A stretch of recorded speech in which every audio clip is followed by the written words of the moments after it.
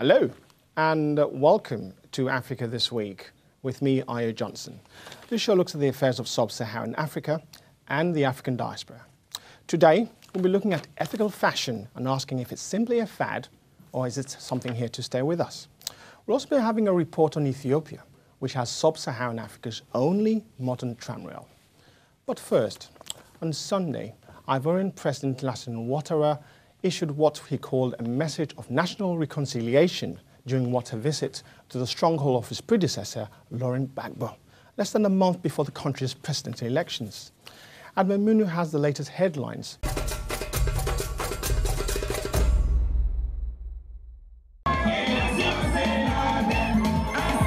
Ouattara is the favourite to win the October 25th vote, seen as crucial to restoring stability in the country after post-poll violence in 2010 and 11, which left more than 3,000 people dead.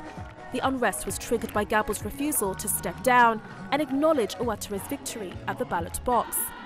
In 2012, the International Criminal Court gave its prosecutor the green light to extend a war crimes probe back to 2002, noting that government forces attacked the village of Monokozohi near Doloa in that year, which left 120 civilians dead. On Tuesday, the International Organization for Migration appealed for funds to fly home 387 Ethiopians who have been held in a Malawi prison, even after serving their sentences for illegal entry. Malawi, which is a transit route for many Ethiopians, Somalis and other Africans seeking work in South Africa, says it has seen a sharp rise in migrants in recent months. Many have served a 6-month sentence, but have been held for a further 9 months or more at the overcrowded Maula prison in the administrative capital, Lilongwe, waiting repatriation. The Malawian government reportedly accused the migrants of posing a security threat, but High Court Judge Kemanda recently proposed that migrants should be issued with deportation orders rather than put on trial and jailed. A leader of the Al-Qaeda-linked Tuareg group accused of ordering the destruction of treasured monuments in Mali's Timbuktu faced International Criminal Court judges for the first time on Wednesday. The case is the first to be brought over violence that rocked Mali in 2012 and 2013. Faqi, a Tuareg leader also known as Abu Turab, is accused of war crimes over the deliberate destruction of buildings at a UNESCO-listed desert heritage site in 2012. Nicknamed the City of 333 Saints, Timbuktu was overrun by the Tuareg group in the spring of 2012. The group destroyed more than a dozen of the city's mausoleums, dating back to its golden age as an economic, intellectual and spiritual centre in the 15th and 16th centuries. 1 week after the deadly stampede during the annual Muslim pilgrimage, in which 60 Malians perished according to a latest death toll, several families still have no news from their relatives. Salamata Anna Baby is trying all means to get hold of her mother, who was on the pilgrimage alone. Several African and North African countries confirmed deaths, as did India, Indonesia, Pakistan and the Netherlands. Nigeria's President Muhammadu Buhari on Thursday called for what he said was unruly behaviour in the country, saying progress could not happen without a change in citizens' attitudes. The call, made in his first Independence Day address as civilian president, will likely remind some of his time as a military ruler in the 80s, when he cracked down on so-called indiscipline. Buhari, elected in March on an agenda for change, has been at pains to stress there will be no return to the past, despite claims to the contrary by his political opponents that old habits die hard. On Friday, at least 10 people died and 39 others were injured after 4 suicide bombers blew themselves up in the city of Maiduguri in northeast Nigeria. Burkina troops were on Wednesday hunting the remaining guards behind a coup a day after storming their barracks as the EU hailed the end of the unrest and urged speedy elections. Tuesday night's raid saw troops in the capital Ouagadougou firing heavy weaponry at the barracks of the elite presidential guard, who staged an abortive coup on September 17th. Although the unit formally abandoned their coup efforts last week, allowing the interim leadership to resume office, they refused to disarm under the terms of a peace deal, creating fresh tension with the military, which came to a head late on Tuesday. Amnesty International Wednesday called on the Central African Republic to confiscate and sell diamonds amassed by traders worth millions that could be fueling militia violence and child labour. Huge stockpiles of possible conflict diamonds could end up on the global market when a ban on exports from the country is lifted, the rights group said in a report. Researchers also documented a string of human rights abuses in the country's diamond mines, with children as young as 11 working in hazardous conditions. The export of diamonds from the Central African Republic was banned in 2013 under the Kimberley Process, which aims to stem the flow of so-called conflict diamonds. The ban will be partially lifted once the government meets conditions set in July 2015. Violence flared again in the Central African Republic last weekend when deadly clashes broke out following the murder of a Muslim motorcycle taxi driver in Bangui. The streets of the capital were deserted on Tuesday, with terrified residents sheltering indoors and tens of thousands fleeing their homes after 3 days of shooting and bloodshed that have left at least 36 dead, according to the UN. Adama Munu, Africa This Week.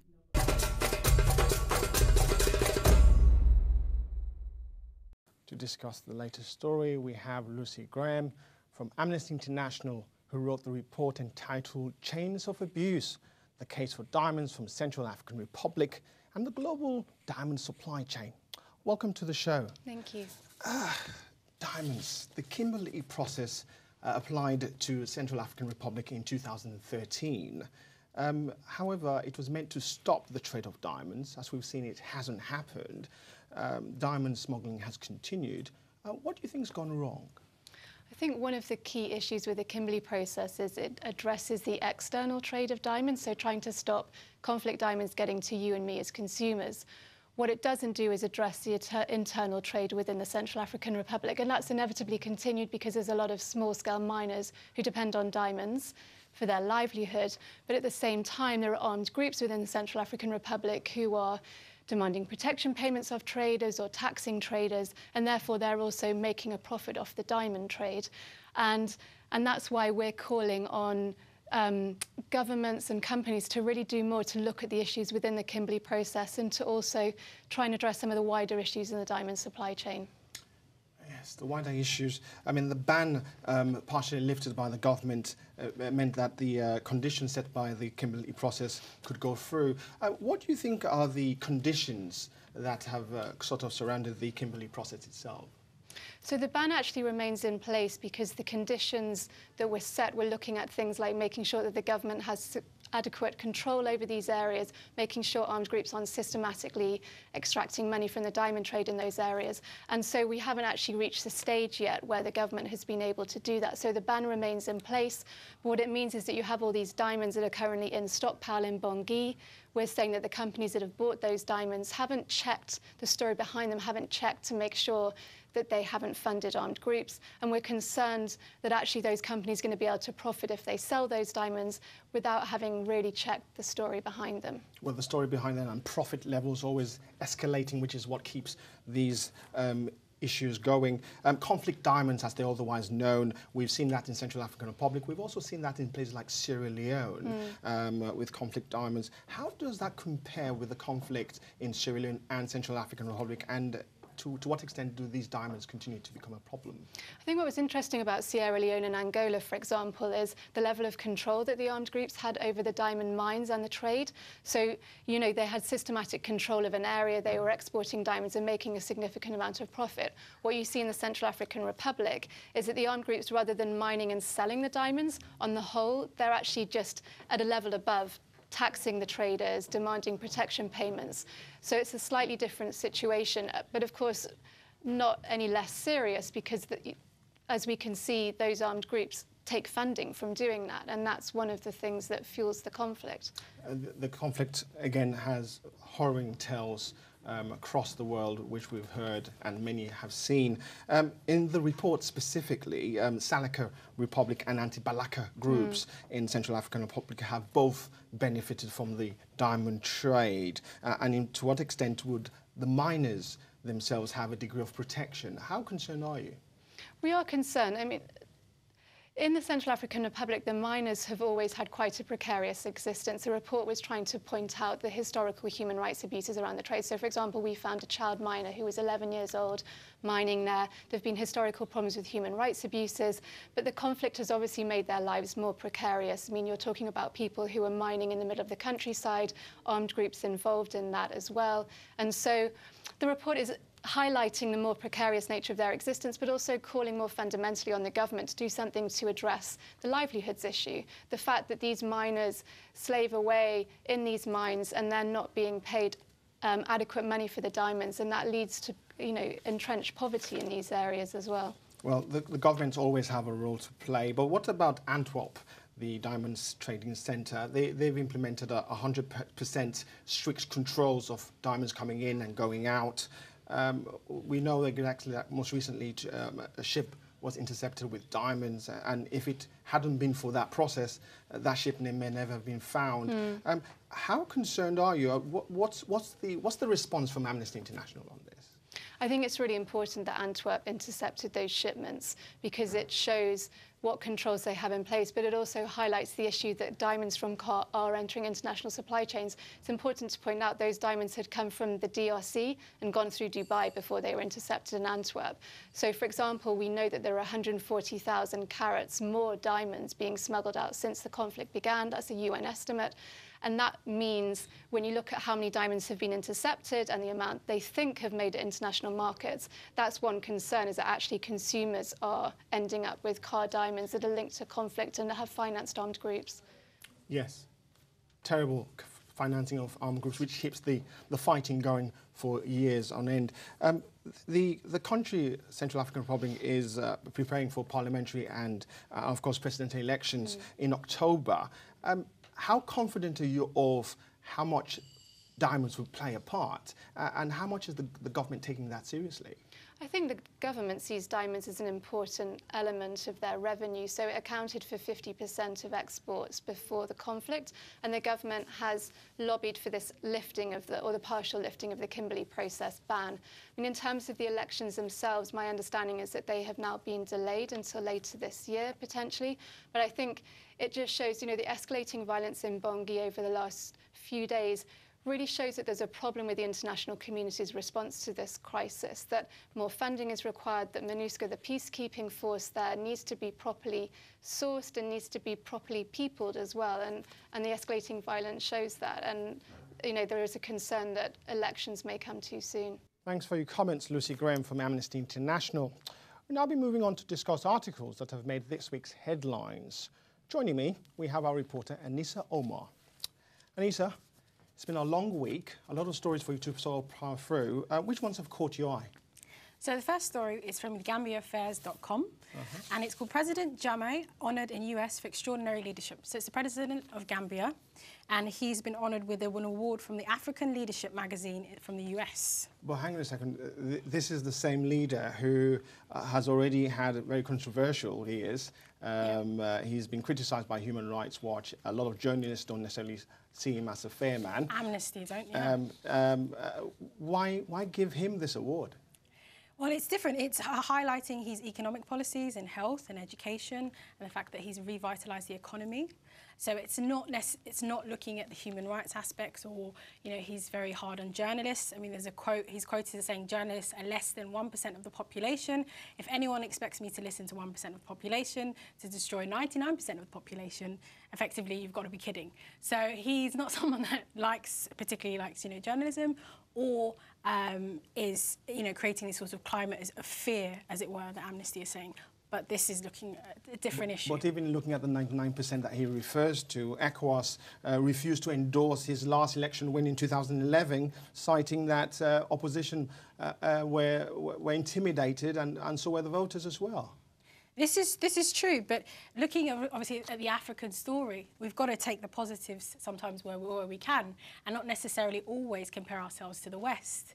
In effect, he's doing extremely well given the circumstances. I'm not saying that I'm a complete advocate for his as a journalist. Obviously, I want to say what I want, but looking at it from the economic standpoint, and also the fact that economic growth in Gambia has declined due to the fact that the effects of Ebola and tourism have affected, there's been a significant decline in economic growth in that area. So he's really had to be innovative in the way that he works with agriculture and builds these different infrastructures and systems to necessarily, you know, get the economy going. Well, let's keep an eye on him. What's your next story? My next story is by Chatham House, and it's Africa Challenge Ambitions, Turkey's Africa policy at the G20 summit. So we're looking at Turkey's policy in Africa. So this is a new. We've always had the Chinese angle. Well, then now I'm going to be very cautious here. Yes. Why is Turkey so interested in Africa? I think everyone's interested in Africa at the moment. It seems to be a whole new sort of Cold War climate going on. I would say, really, bottom line, it's all about energy. Energy being that Africa is a source of a lot of not only oil, but minerals. And Turkey is really kind of creating that political influence, as it were, via the G20 summit. I would say to clear the ground for economic ties, which it did at the summit. It had a new agreement with Guinea, the bilateral cooperation agreement, which was one of the main outcomes of the summit. We're talking about the summit and its outcomes. I mean, the African Union's head Zuma recently said that the last Turkey-Africa summit in 2014 had many action points, but very little substance came out of them. A lot of talk and no action. I would have to agree, but beginning to talk is something. And as I said, there was that agreement that came out of it. And creating that discussion would only, next meeting, hopefully there'll be some action. So African leaders have to work slightly harder and demand more. Effectively. Okay, and what's your next story? Our next story is from the Sudan Tribune, and it's looking at Ethiopia and Djibouti building a 1.5 billion fuel pipeline venture. So this is really looking, kind of harking back to the story that we just did, that there is this new climate of economic growth, in this case in East Africa, and African countries working together to build that. Well, I always get excited when I hear about building things, but Yes. One thing that I noticed that it's not been done by the Chinese, it's been done by the US. So This is interesting. Do we This is have the different. US gaining at the expense of the Chinese in building in terms of Africa? Clearly, there's a competition, and it seems that Ethiopia and other African nations have the upper hand, and that they can choose which country that they want to work with. So it's a lovely story in the sense that the power is back in African hands, as it were. And African hands always tells us the story. Do you believe that other African countries would take this step and follow these ambitious projects in the hope that it will improve their own economical development and hopefully project Africa on the right trajectory to become one of the fastest growing continents in the world? I have to think about that one.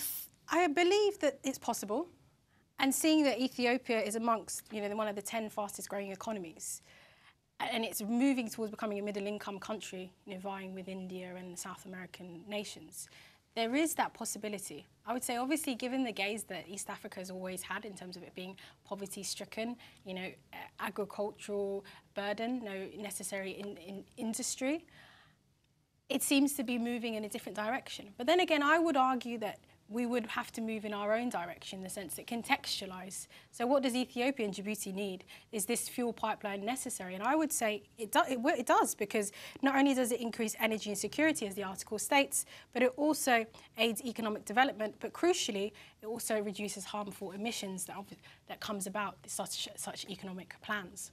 So are you confident that if the US or the Chinese embark on a continent-wide expansion on this sort of scale, that African countries could potentially break that cycle of poverty and inequality?